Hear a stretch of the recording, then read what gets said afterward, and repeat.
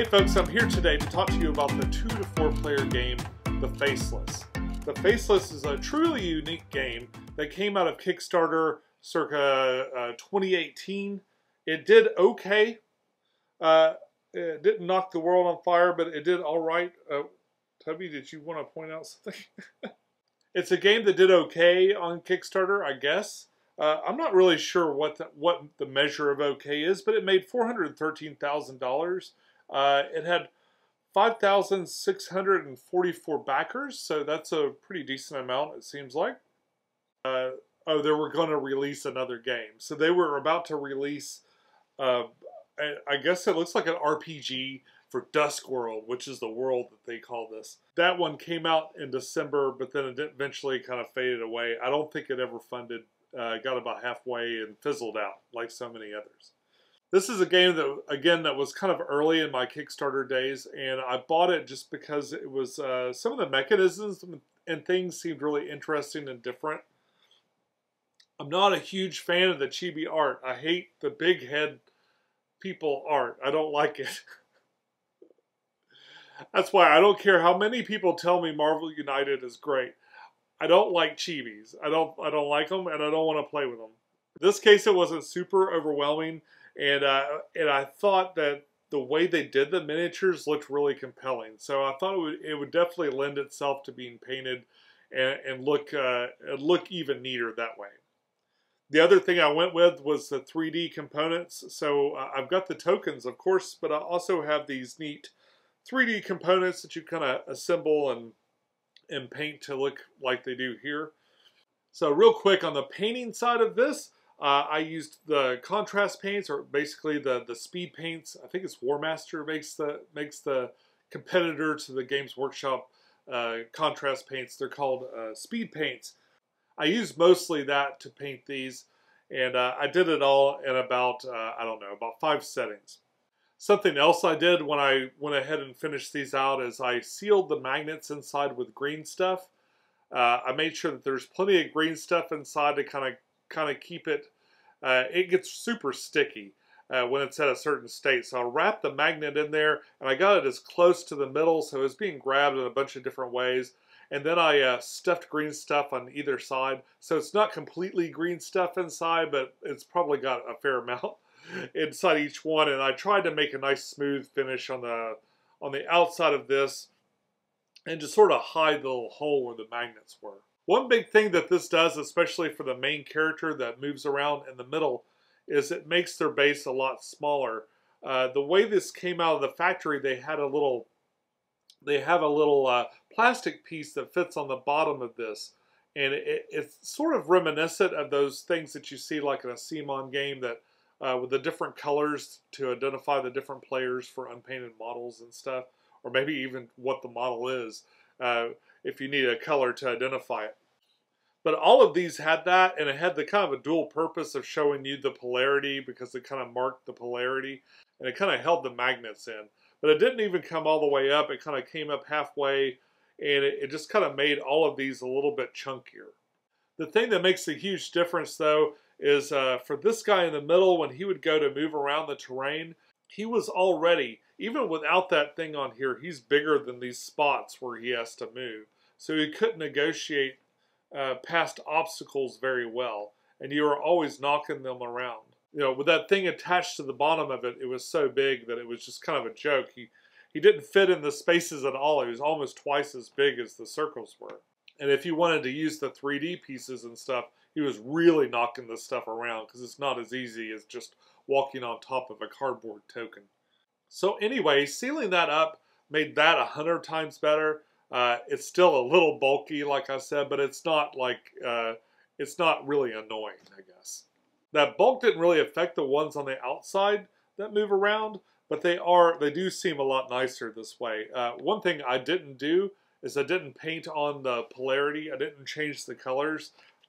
These miniatures look quite a bit different from one side to the other, and it's obvious if they've got sort of their negative Duskworld side and then their positive side, which looks more normal, like regular children. Although this one in particular is in yellow here is in a lot of peril, it seems. I think the green guy looks the happiest of the other ones in Duskworld. Well, Blue doesn't look unhappy either, ripping his book apart. Okay, so here's a brief overview of the game. It does have variable player powers. So at the beginning of the game, you're going to pick a character, and they've all got a real simple, easy to learn power. That's their kind of special ability for the game.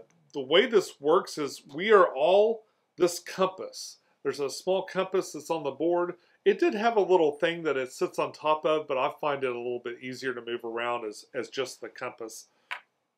But that sits on the board, and that kind of represents all of us trying to use our consciousness to move through this dusk world. It's got a real Stranger Things vibe to it. These other components here, we've got a yellow, a blue, and a green little child from Duskworld, and the billy goat in the middle. They all have magnets inside of them. And you can change the polarity of the magnet just by kind of rotating these characters around or moving them around the outside of the board. The three colors with the children stay only around the outside of the board, and they can't cross each other. So they basically can only move around the periphery of the game board. Billy Goat, the bad guy that's kind of on the board hunting you down, he's actually on the board, so fighting his influence can be pretty difficult. You're going to be moving this compass around by playing cards. Okay. You're going to be moving this compass around by playing cards from your hand. The different colored cards affect different things on the board that you can manipulate. Like red cards, for instance, you can move Billy Goat one space and rotate him in a different way, thus changing the polarity on here and moving this needle a little bit, usually. And you can do something similar for a green, yellow, or blue card. You can move the character around on the side and then also change the polarity. And by doing that, you'll be able to manipulate which direction that compass is moving. At the bottom of that card, it's going to have a number. And that number is how many spaces it's going to move. Then you have to move that compass one space at a time and see where it ends up. And that needle will change as you move. So you have to be really careful. So if at any point you run into a piece of terrain, like you bump into a piece of terrain, or if Billy Goat ever eventually gets to you, then it's game over. If you've already acquired some of these memories, and these memories are represented by little metal coins, and they're spread. There's a rule for how to spread them around on the board. So you're going around and you're trying to acquire all of these. If you get all of these, then you win. So if you have one of these and you run into a piece of terrain or Billy Goat gets on top of you, you can discard it to kind of have a mulligan, a do-over, and you won't instantly die.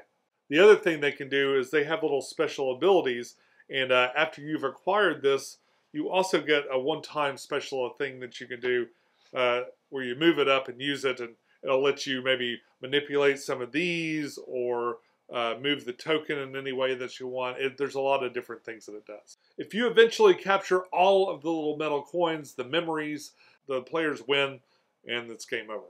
So this game has a bit of a timer also. I mentioned that these were dual-use cards. So at the end of every turn, you're going to pull one of these and place it in one of these lanes. And these lanes will determine what happens to you. And most of them include something involuntary, like the purple will cause them to involuntarily move however many cards are on there, that many spaces. The red ones let Billy Goat move that many spaces towards us, and he always comes towards us. A lot of involuntary things happening there. Eventually, you'll be playing your cards out of your hand, and you'll be empty, and you'll be able to draw back up out of these lanes, making each of these things a little bit less dangerous as time goes on. So as you play the game, you're managing the damage and stuff that can be done to you involuntarily by pulling your cards at the right time and choosing the lanes to pull them out of that will help you the most. While it's not completely without some randomness, I mean, you don't choose the cards that are dealt to you in the initial hand, but you do get to choose ones later. You do have random events affecting you as the game goes on, but you can sort of mitigate the issues with those random pulls by pulling certain cards out of here when you redraw into your hand. I have to say, navigating this little compass around is quite difficult and takes a bit of practice. really the first game that you play with this should just be considered entirely a test game. Every time your compass moves from one space to another, you have to sort of reevaluate where the needle's pointing. If you're really lucky, it'll sort of point in the middle of two circles, and then you can choose which one that you go to. It's a funny little gimmick for this game with the magnets and the compasses and stuff. I thought it was really interesting. I don't really have any other game that kind of uses components in exactly this way. And although I'm not thrilled about the art, I thought that they did a pretty good job. Like, it's not so chibi that it just is extremely off-putting. I feel like this is a game that if it done a little bit better on Kickstarter would have been an even better game. And I don't think it gets a lot of attention because it was so weird and obscure when it came out. These days, even a weird, wonderful game like the Faceless is just white noise compared to all the clutter that comes out of Kickstarter. If you do have this game, I highly encourage you to go ahead and just seal up those magnets. It makes them easier. They can fit. Then you'll be able to put these things back into their little component trays and keep them all nice. I appreciate that they have an insert that fits the miniatures. Before, you'd have to disassemble them completely because those little rings that fit on the top just really didn't allow the miniatures to go back inside. But when I paint them, I want some sort of tray or something to put them in. I could always add foam or something else later, but it's really handy if they're just already there. And painted up and sealed, I could put them all the way back into the box, and they're nice and safe. The cards and everything seem pretty good. They don't seem super thin. The board itself is really nice. I love how colorful it is. The metal coins are great. These little metal memory coins. It did come with like a whole bunch of different little sort of expansions, and in the back of the book they say if you've played so many times, try this other expansion and that other expansion. They have all kinds of little ways to make things more challenging and interesting. I, of course, haven't played with all of these. I've only just started to experiment a little bit. From the base game, it's been such a huge learning experience, just kind of getting to where my wife and I can work together to move this compass around. It is a very, very tricky game to get at first, but once you kind of get the feel for it, it becomes a fun, unique challenge. I'll say that. The table presence, once it's painted, made a huge difference too. This just is not as impressive in plastic. I'm sorry. And I think that's true for just about any game, but this one's an easy enough one to paint up. So if you're kind of a painter type and you want a really different, unique game, this might be worth looking into. There's really not much to paint, even if you get the 3D terrain and you paint all that up. It's really not a lot to kind of get this all up and ready for the table. And that's about it for the Faceless. If you'd like to see more painted reviews, you can click over here. If you'd like to maybe see what YouTube thinks you'll like off my channel, you can click over here. Of course, feel free to subscribe. I'd love to see you again. Enjoy your games, and I'll see you soon.